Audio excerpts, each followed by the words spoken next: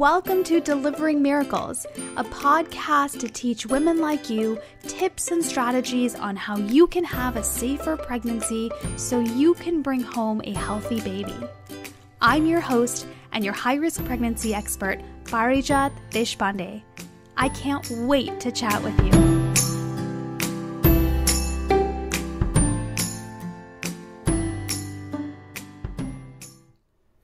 A while back, I was having a really amazing session with one of my incredible clients.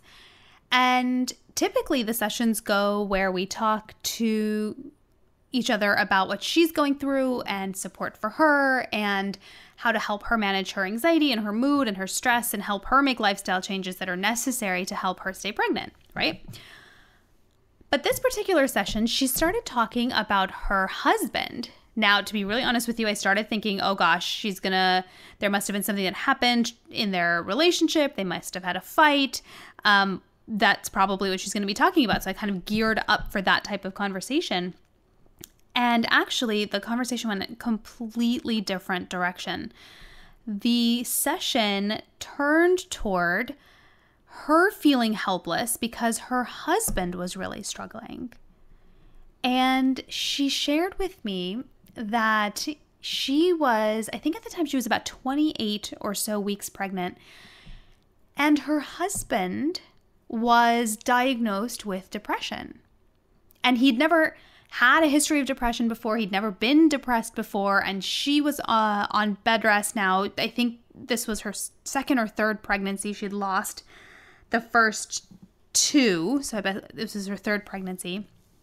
And she was on bed rest because she had a cerclage placed and she was told to take it really, really easy because she was at risk for delivering early. And she said that her husband had started feeling really down. You know, at first he was just feeling really isolated or really far and distant from her. She thought, okay, well, maybe he's stressed at work. Maybe there's something else going on. Maybe he's just really exhausted from having to take care of everything now that she's on bed rest. And the more time that went on, the more he started getting agitated. He wasn't sleeping as well. He just didn't seem like himself. And so she urged him to go see the doctor, which he didn't do. So she encouraged him to come to her next OB appointment. And like a few days before she and I had our call, he had gone to her OB appointment and she mentioned to her doctor, which I thought was a really great idea, to make sure that he got some support because he wasn't going on his own. So she mentioned to her obstetrician, hey, this is going on. My husband doesn't seem like himself. He seems really down. He's really withdrawn. He's getting really agitated. He doesn't seem like him. What's going on? And her OB was so savvy to be able to recognize that her husband was experiencing depression during her pregnancy. Now, this is not something that's really that unusual, but we just don't talk about it. The Journal of American Medical Association actually says that 10% of men worldwide show signs of depression anywhere from the first trimester of their wife's pregnancy through 6 months after the child is born. And in fact, actually, between the 3 to 6 month postpartum period, so when baby's 3 to 6 months old, that number for men showing signs of depression spikes to about 26%, which is more than double the rate of depression that we typically see in men in general.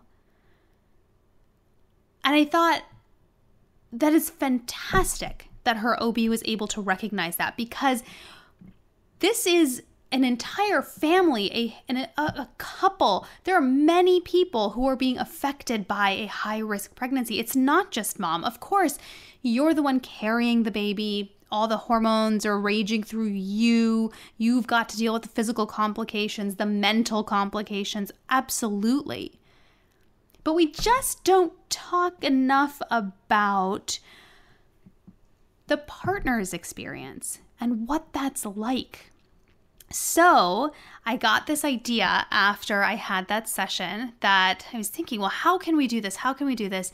I'd love to have this conversation about the husband or the partner's experience of a high-risk pregnancy. And then I got the idea over dinner. I was looking at my husband. He was just happily eating his dinner, totally oblivious to these ideas that were going on in my head. I turned to him and he just looked at me and he goes, "What? You've got that look in your eye. What?" And I said, "Hey, you want to be on my podcast?" And he said no. And it has been weeks in the making that I finally gotten him to agree to join us on Delivering Miracles to talk about his experience of being a partner of a wife who had a very high-risk pregnancy. So I'm super excited to be introducing you to my husband today. Welcome, Sanil.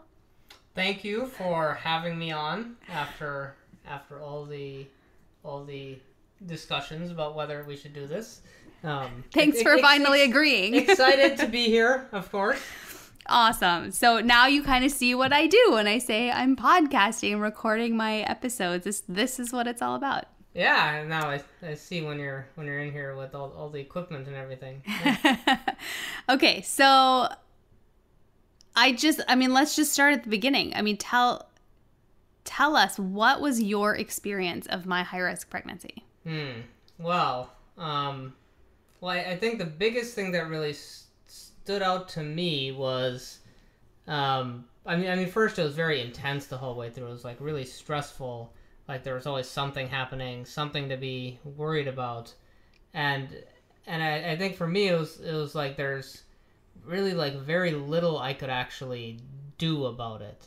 Like I felt very much like on the outside, kind of looking in, kind of just waiting for updates of like what's happening, what's not happening, is time passing fast enough or not, but nothing I could actually do about it. And I think that made it, I think that was really one of the hardest parts for me, is like when it was stressful and when I was worried about what was going to happen, there's nothing really to do a lot of the time but just like sit and wait. That's the worst feeling, isn't it? I felt like I had to sit and wait too, but you're right. Like I had access to information that you didn't. I knew how my body was feeling. I knew what it felt like when something was wrong, and I knew what it felt like when something wasn't wrong, but you didn't know that unless I told you. Yeah, exactly. And there's nothing I could like actually do about it or know about it, like if I wasn't there or something. Yeah. Not that I would really wish we could have traded places or anything. It didn't look like that much fun from your side either, but I think that the not knowing was the part, or not like having anything to do about it was like one of the things that really stood out for me. Well, and I think that's part of the reason why I do the work that I do, right? Is because that helplessness, it just spirals out of control. It shoots your anxiety through the roof. It brings your mood down. It's one of the biggest risk factors for developing depression. And as you see from the story that I shared about my client, it can happen to partners too.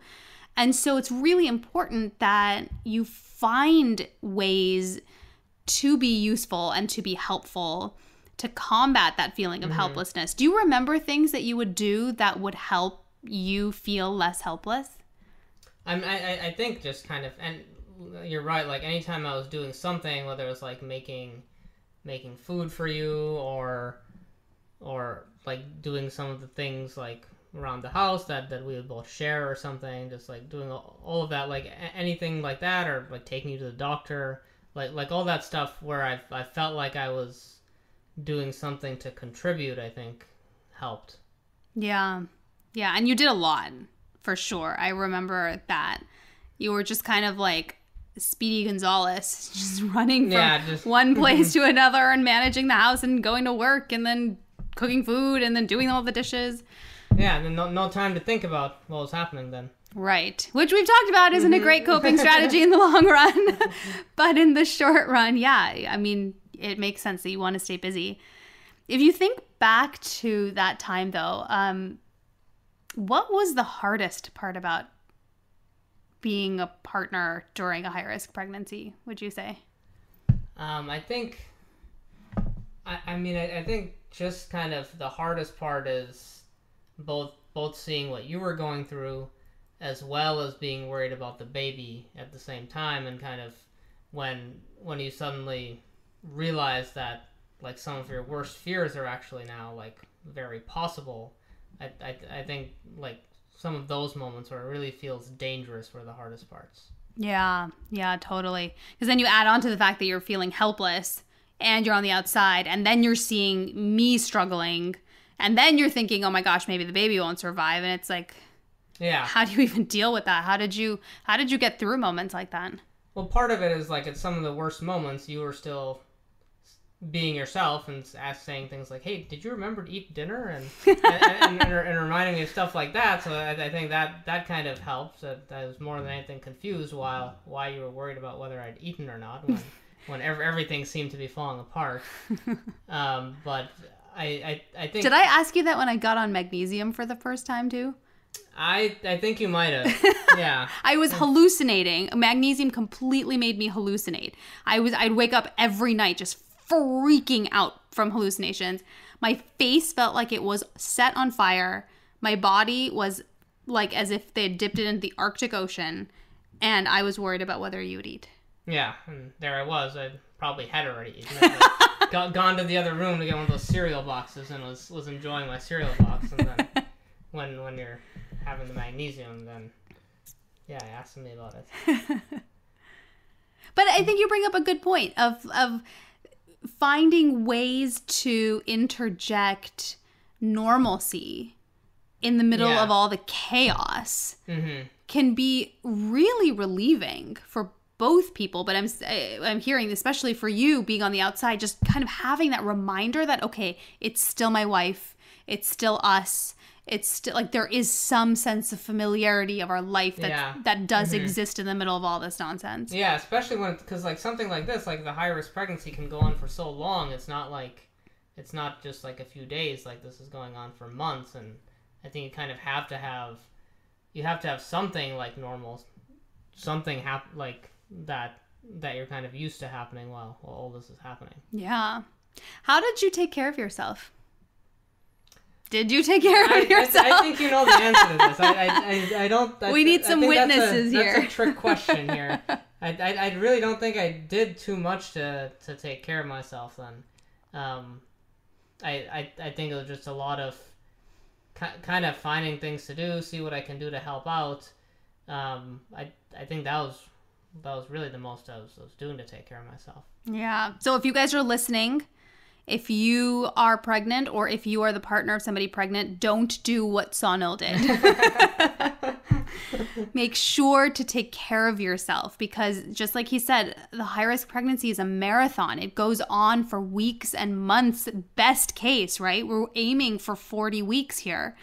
And you can't get through a marathon thinking I'll deal with it tomorrow. I'll take care of myself tomorrow because tomorrow, best case, tomorrow there's going to be a baby coming home and then that's a whole new chapter of your life of complete exhaustion. So great ways to take care of yourself. Take some time off. Take a break from everything that's going on. I mean, you get to walk away from this, so you should be able to walk away from it.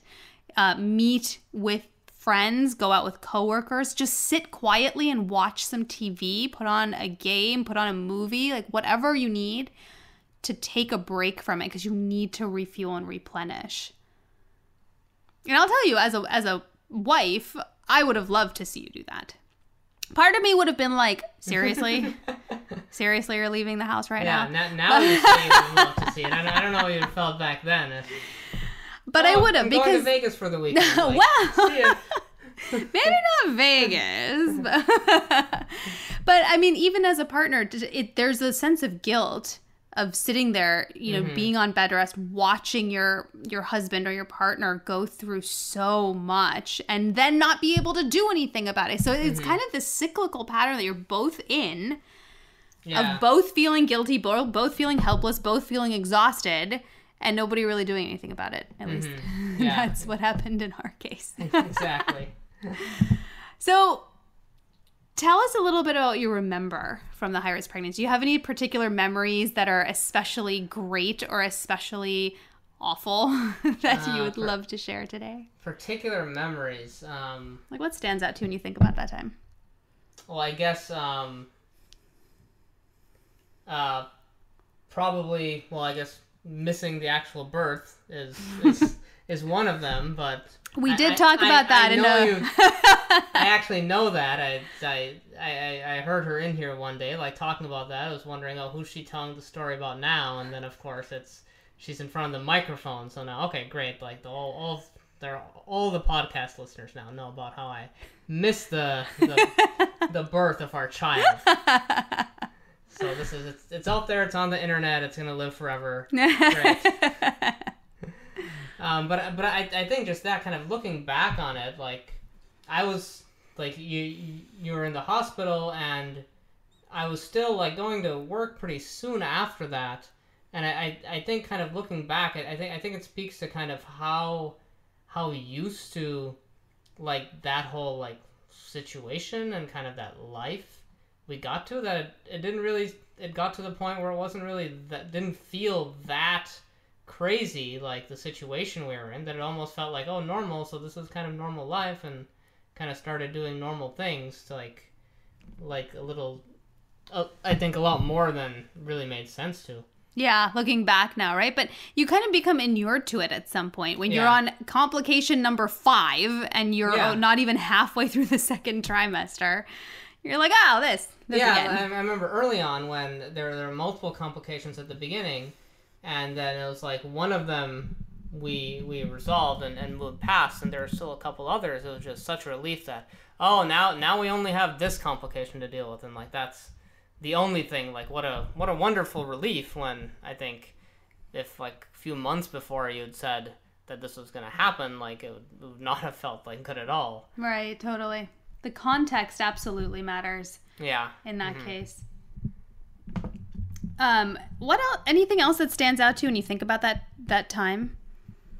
I think just sitting around in the hospital, like looking at the clock, waiting, like counting for the clock to go to the next hour, so we could say, yes, we made it to another day, and I'll never forget that. And celebrate. And I think.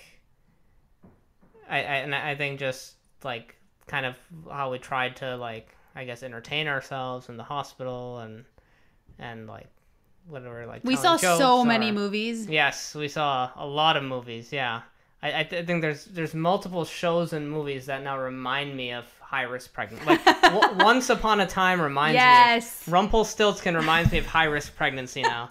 Me too. Yeah, that one. And what was the other one that we were watching? Was it? I started watching Scandal when I was on bed rest, but there's another one that we watched together. Do you remember what I'm talking about? No. Okay, but yeah, I agree with you with Once Upon a Time. And Pixar movies. We watched Cars. We saw Tangled. Is that Tangled's not Pixar? No, but I always think you it hate is. Tangled now because of this. Yeah. And Tom Cruise. Mission Impossible. Yeah, Mission Impossible 4, I think it was. I don't think I remember that movie at all. I remember this big garage and stuff, and just not being happy, and and this girl, I don't know, maybe it was more Tom Cruise than the pregnancy that made me not happy. It's hard to tell, but it was probably a little of both.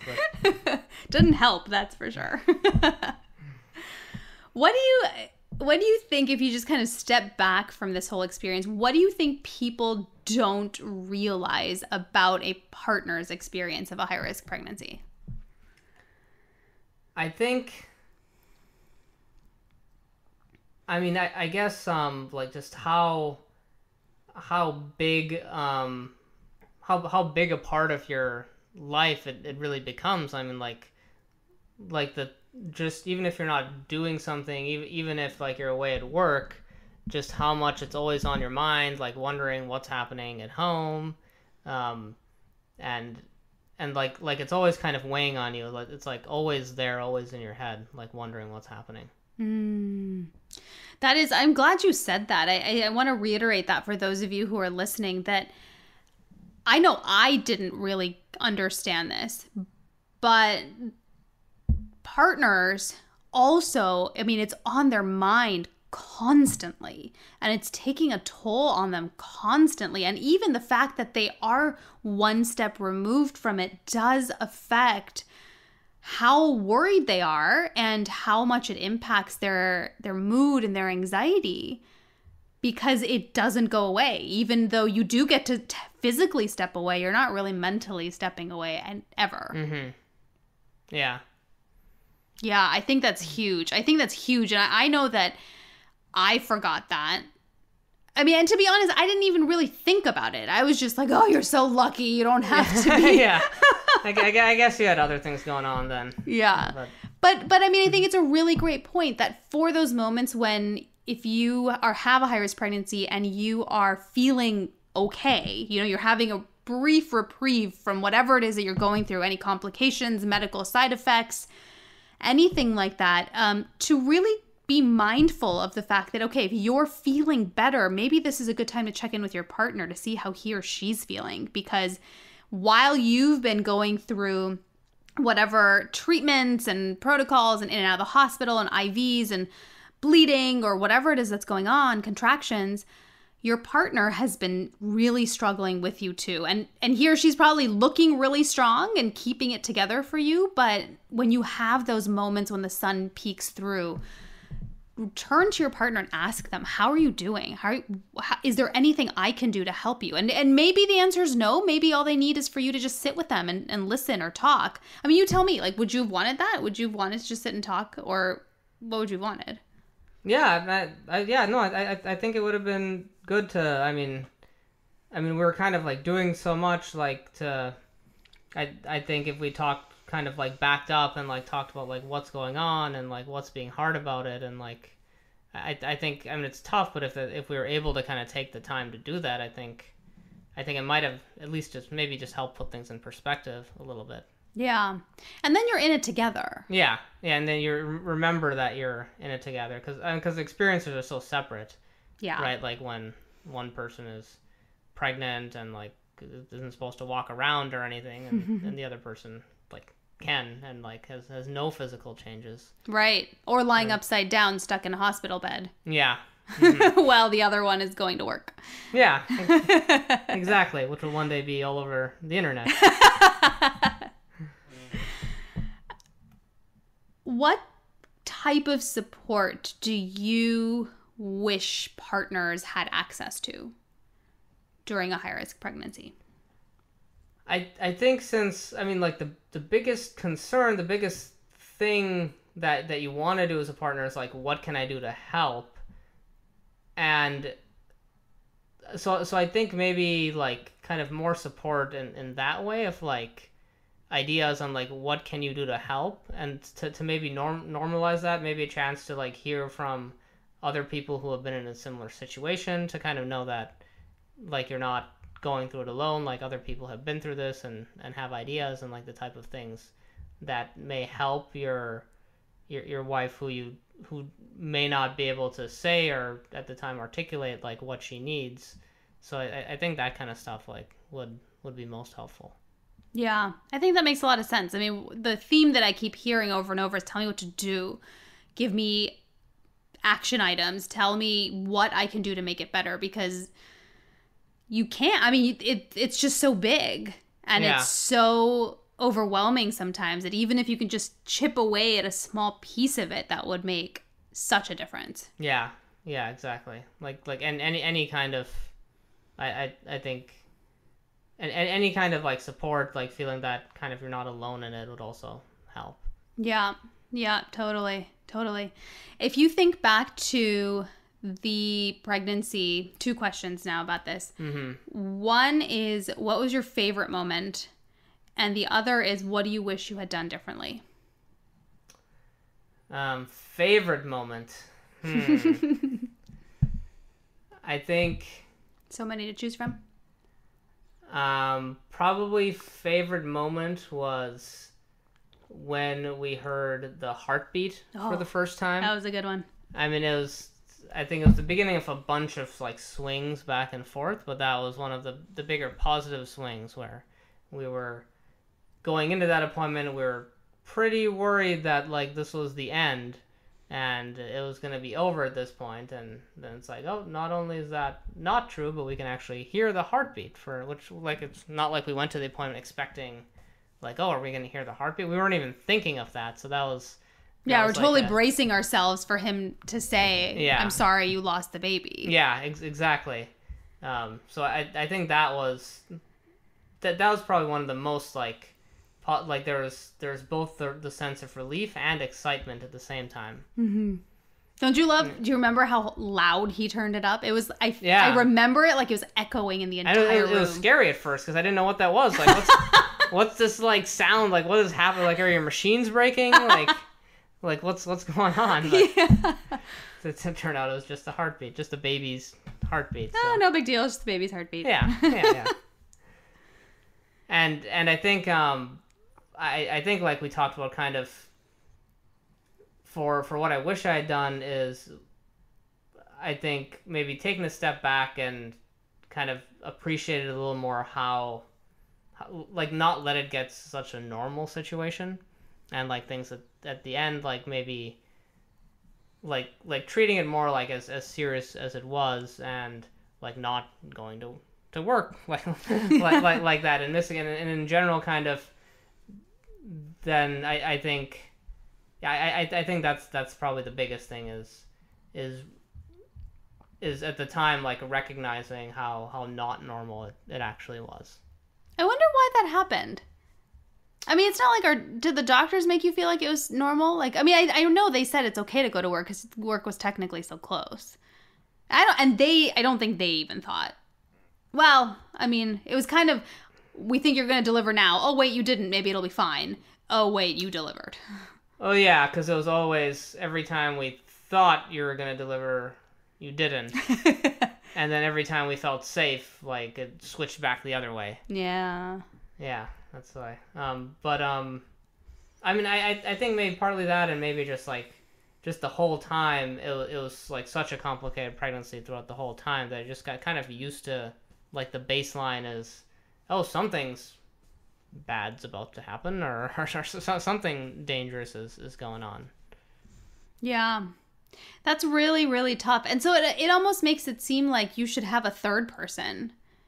You know, not your doctor's in it with you, you're in it, your partner's in it. Maybe there needs to be somebody else. Maybe it's a friend, a family member, a professional of some kind going, no, it makes sense that you're completely freaking out right now. Yeah. Or it makes sense that you're feeling depressed, even though you're not carrying the pregnancy. I mean, just to really reflect back how difficult this is. Yeah, someone to remind you of that, because, like, when we're talking to each other, we're both, like, in it in our different ways, and we're both used to it, and it's normal to both of us. But yeah, someone else who's not kind of, like, used to it.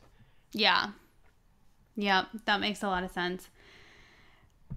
I mean, the ultimate thing here, and the reason why I asked him to come on the podcast, and so glad that you decided to come, is to really... Well, and it was a choice, huh? Now I can tell you that. It was a choice, yes. Okay. But it's really to highlight that there is a very real, very big, very overwhelming experience that's happening in parallel to your experience, which is that of your partners. And they have a unique perspective. They have unique experiences of the exact same moments that you're going through.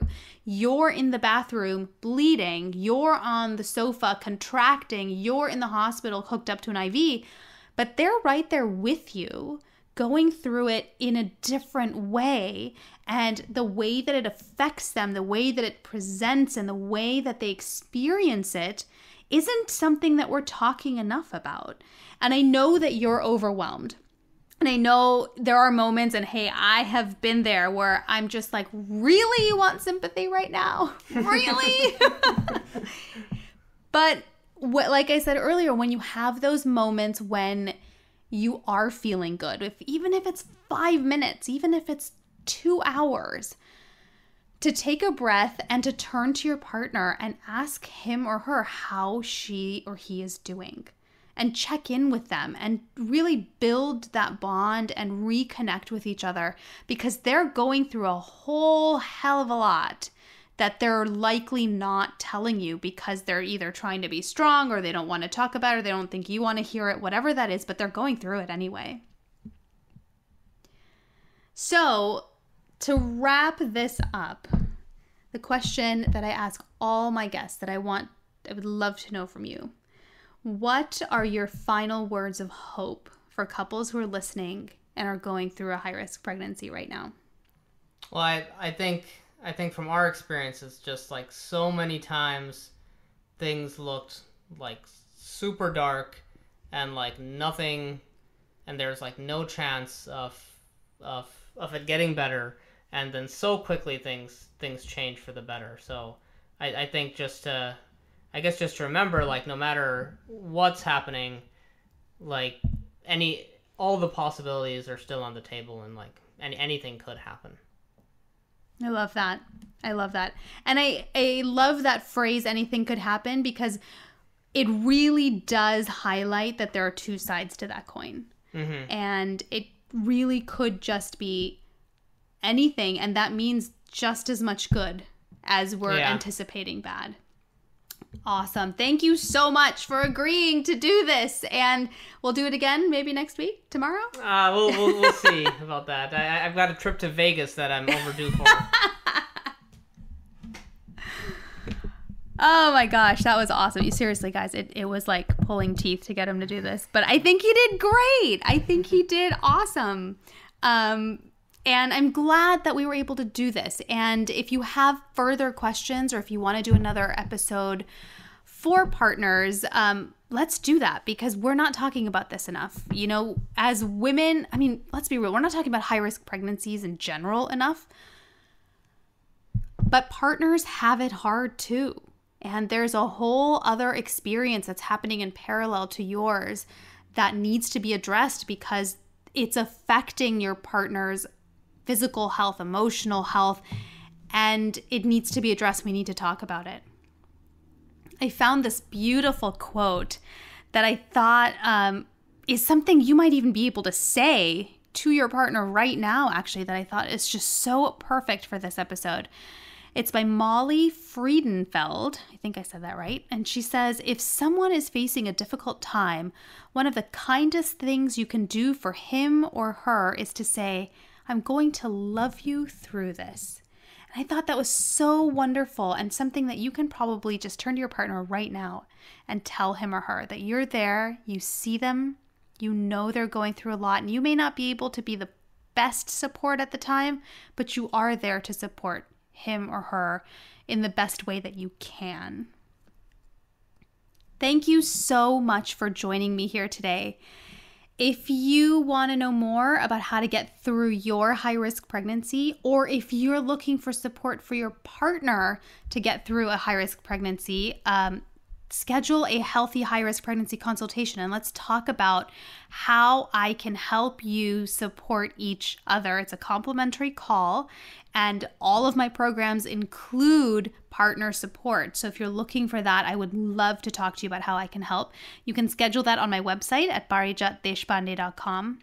And I'd also love to stay in touch. So follow me on Twitter or Instagram. The handle for both is Parijat Desh, Parijatdesh.